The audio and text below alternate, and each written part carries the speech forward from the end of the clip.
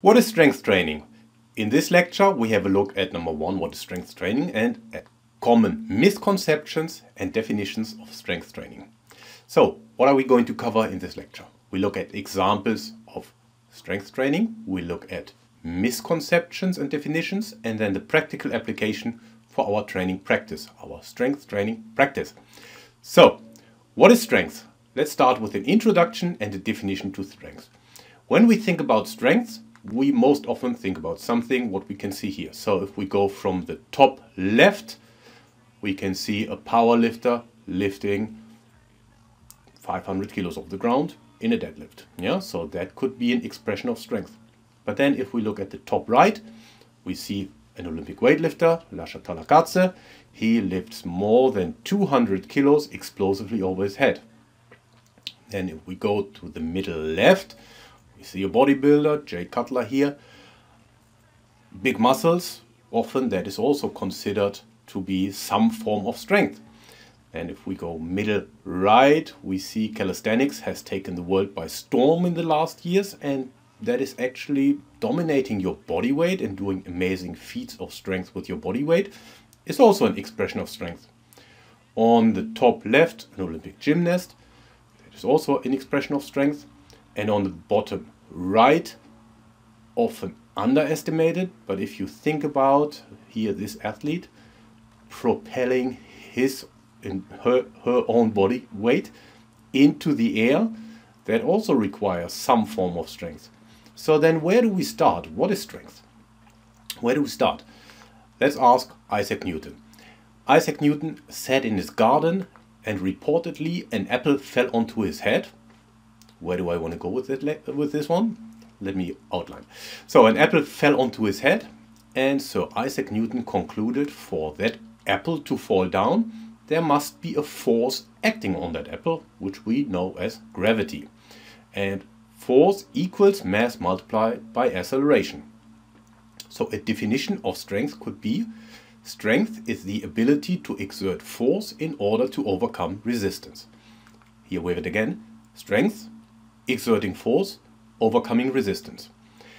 And in my previous mini course on training principles, I outlined one of the most fundamental training principles, the principle of progressive overload. And there we looked at strength is force strength is force equals mass multiplied by acceleration. So here we have it, F equals m multiplied by a, and force is measured in newtons, mass in kilograms, and acceleration in meters per second square. So what is strength training? Let's look at some misconceptions and definitions.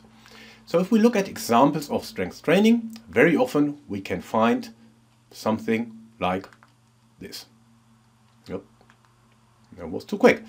So here we have examples of strength training. I've taken the same athlete, 2021 Olympic champion Nick Kimmann, performing different forms of exercises. So let's go from the top left to the top right, and then bottom left to bottom right.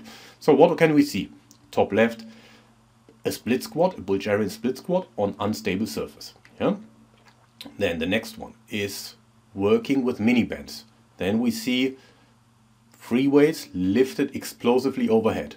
Then the next one is free weights, but this time a back squat. And then we can see body weight with suspension training, in this case and TRX. Then the next one on the bottom left, we can see a pull-up with body weight that could also be loaded. And the next one is we see machine training. And then we see training with a resistant band, but now it's assisted. And we have another stability exercise on unstable surface. And then we have training with cables. So all of these are examples of strength training. What can we make out of that information? The answer is found in, I outlined that in another previous mini course on training methods, where we looked at a definition of training methods, and here we can find the answer. There are different training modes, and a training mode is a type of equipment that you can choose for your training. And it's very important, you need to know which form of equipment to use in order to achieve the goal you want to achieve. So, what is strength training then? As a recap, we said strength is the ability to exert force in order to overcome resistance. And we looked at the formula of force equals mass multiplied by acceleration. And in conclusion, we can say strength training trains the ability to exert force in order to overcome resistance. So, strength training, exerting force in order to overcome resistance. So what is the practical application? Here again, we have 2021 Olympic champion Nikki Mann performing a squat. And if we think of force equals mass multiplied by acceleration, we can say there has to be a force produced to get from that bottom position of the back squat back into the end position. And for that, there is mass applied to the bar and acceleration.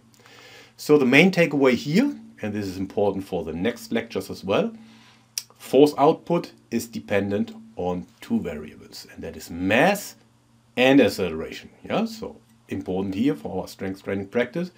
It's not only how much weight is on the bar, it's also how much acceleration is applied to the bar or to the training equipment.